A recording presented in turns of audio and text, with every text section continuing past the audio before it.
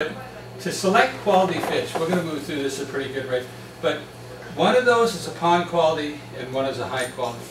Can you tell which is the pond quality? On the left. Yeah, yeah. But they're both kuhaku. A kuhaku is an all-white fish with a red pattern. But see, this is all broken up and everything, and it's not very clear. This fish here is real nice. It's real sharp on the back and nice clean pattern. Actually, 1, 2, 3 with a little cute little button nose. This one is just all broken up. And then the darker the color is better Yes, too? yeah, nicer, the darker, more intense the color. Showa, technically these are both Showas. All white fish, red markings with black kind of bands going across, and black in the fins.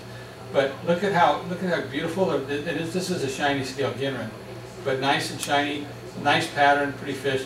This guy looks like it's a shotgun pattern. You know, again, you know, both same type of fish, just pond quality versus the higher. Tancho, all white fish with a red circle on his head. This is a nice. The white is so white on this one. Beautiful fish.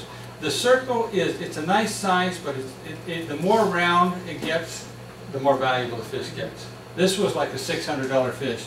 If this was a perfect tennis ball on here, he'd probably be $1,600. Wow. It's a big difference in, but look at how deep the red is on this. But a tancho is all white fish, red circle on the head. Now it's just luck of the draw that they turn out this way. You breed 2 tanchos doesn't mean you're going to get tanchos. This is just a kuhaku. It just happened to be that the red only showed up on the head. But you can't, yeah? Would that one be considered a tancho because it's not all white? Well, a tancho, now the tancho sanki is all white fish with red on the head with maybe some black kind of spots on it. That would be a tancho sanki. If he had black bars going across, it's a tancho showa. Oh, okay. But this is pond quality here. This is, I mean, you say, is this a tancho? Technically, you know, he's got red on his head, but he's got red in the tail. If this fish had, this $600 fish, if he had one red scale showed up anywhere, he goes down to about 150 to 200. So, The fins, does that make a difference? well, yeah, this is kind of a semi-long fin koi here. Yeah, it's just kind of, this is the pond quality. In the pond quality fish, you get kind of all kinds of things you don't, like this is a standard. At the dog show, this would be a prize Doberman pinscher.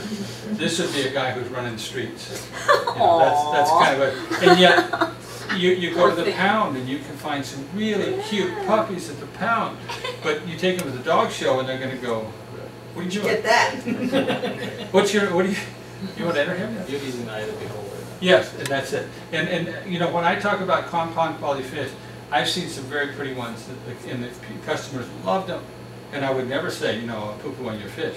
But I'm just saying, people say, yeah. So people say, I want to, you know, I want to buy some nice fish. What do I look for? I said, well, you want to buy a tancho? Buy this one, not that one. This is what you look for. And the problem is there are some dealers who would sell you this fish. They say, yeah, that's a tancho, and that's. Well, you wouldn't go online and say, okay, I want the one on the right, and then you end up getting one on the left, though, right? Well, you better not. I mean, if you go online, you order something, you download that picture and you save that picture. I had one guy who had this really unusual longfin fish. It was all black with these beautiful yellow markings in it. And it was like $800. And so he bought it online. He gets it back. This fish comes back. He's all black with one little yellow speck in the back. But the whole pattern was missing. And he calls him up and he says, just a second. This is not the same fish. And he goes, well, yeah, it is. And he goes, the yellow's all gone. He said, well, that picture was taken almost 9 months ago. And he said, well, you should have said something. And he goes, well, you know, if you want, we'll give you half your money back and this and that. It was, you know who you're buying your fish. If you go online, just get somebody reputable. Toro from Japan Koi online, I think he's very good. Some of these guys, I don't know. Sanki, all white fish, red markings with black kind of stepping stones. And this, technically they both fit the definition, but much nicer fish. But now let's break this fish down and look at it. What makes it so special? Okay. First off, he's got a clean head. Now some fish they'll have kind of a yellow head. Males will tend to have yellow heads more than females. But on a younger fish, you can have some yellow, and as they grow up, as the skin gets thicker, sometimes it'll get lighter. Sometimes it won't. But this fish has got a real nice yellow head. I love that little red mark going over the eye. Some people say, oh, that's kind of unconventional. I think it gives him personality. That's why I bought this fish. I thought he was cool. The sharp kiwa. Kiwa is the definition between the colors. See how the red looks like it's just painted on and the white? And that's called, that's real, so the separation of the colors is very important.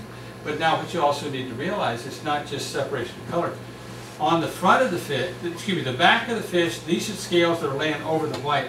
That should be very sharp. On the front, the scales, like for instance, this is laying on top. These scales here are underneath the white.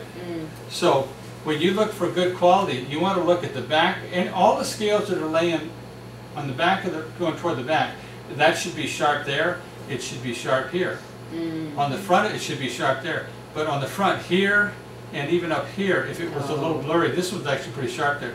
But if that's still blurry, that just means the fish hasn't matured yet. That color is going to continue to come up. And when this fish is at its prime, that will be sharp there as it is here. Now also deep sumi, black is the last color to come up. So you take this fish, you say, well look, that's kind of gray. That's okay, because the gray is still coming up. This